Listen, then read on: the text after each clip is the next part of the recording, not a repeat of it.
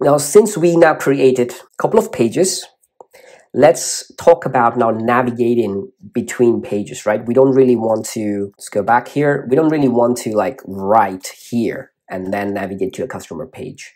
So Next.js optimize navigation. To link between pages, we traditionally use what? An anchor tag. At the moment, the sidebar links use anchor tag elements. So let's go ahead and take a look. So it is already there. Now let's go which element is actually using.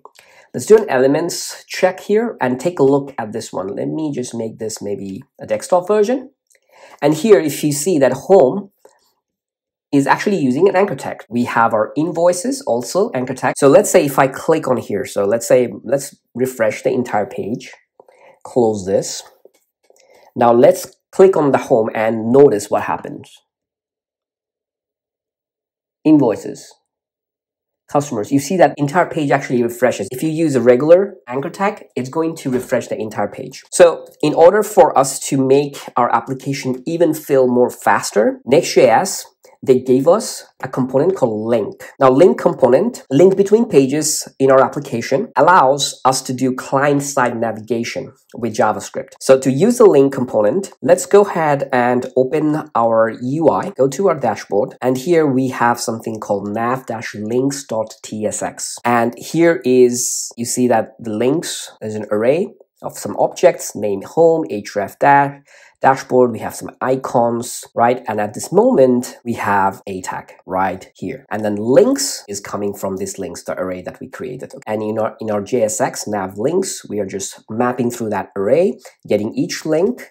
We are creating a link icon, and we are returning an anchor tag with that link icon and the name with a p tag. So first of all, let's go ahead and import link from next link. And now simply just change the anchor tag to this link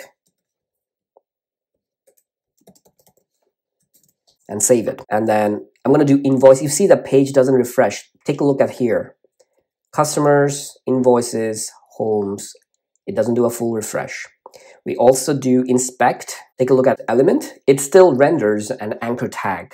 Now, to improve the navigation experience, Next.js automatically code splits our application by route segments. Now, this is different from a traditional React single-page application. In React, where the browser loads all your application code on initial load, splitting code by routes means that page become isolated. If a certain page throws an error, the rest of the application will still work. All right, so something happens, invoices, it's not going to break everything. All right, it's only going to break that particular component. So furthermore, in production, whenever link components appear in the browser viewport, Next.js automatically prefetches the code for the linked route in the background. So by the time the user clicks the link, the code for the destination page will already be loaded, and this is what makes the page transition here instant. So if I click on here, we go to home page, invoices go to invoices, and then customer go to customer. But from the navigation itself, it doesn't really tell me which link is active. Okay, so let's go ahead and take a look at this one. To do this, we need to get the user's current path from the URL. All right, so here you can see which page are we on. So Next.js provides a hook called usePathname that we can use to check the path and implement this pattern of showing active links. Now, since usePathname is a hook, any type of React hook, we will need to turn navlinks.tsx into a client component. So if we ever want to use a React hook, we have to turn the component itself into a client component. So that's why Next.js is very versatile, because you can use it as a server component, you can use it as a client component, so make it as a hybrid system. We want to, at the very top, we are going to just say use client. That's all you need to do. It's that simple. You say use client is going to be now client component, and you'll be able to use all your React hook. So underneath this, let's go ahead and import that hook we talked about, which is going to be use path name that comes from next navigation. Here, let's go to our function here. We are going to create const path name is equals to use path name, and we're going to invoke that function. So now we can use the CLSX library we introduced before, right, in our CSS styling.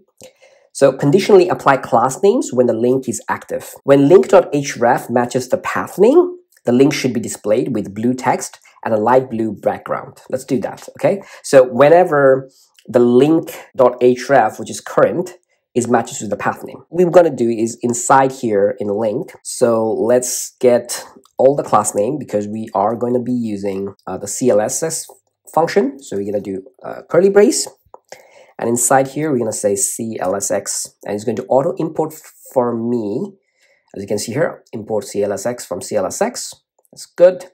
And it's going to be a function, as you know, and this particular function is going to take, the first one is your default class name string. Then the next one is going to take an object. And here what we want to do, we're going to write background dash, it's going to have a sky. Let's do 100, and then text blue, let's do 600 on this one. Path name is equal to link.href. Let's see, we should see some changes. As you can see here, we are on customers. You're already looking at this one. Customers is now blue, and a light blue is the background. Invoice, home. There you go.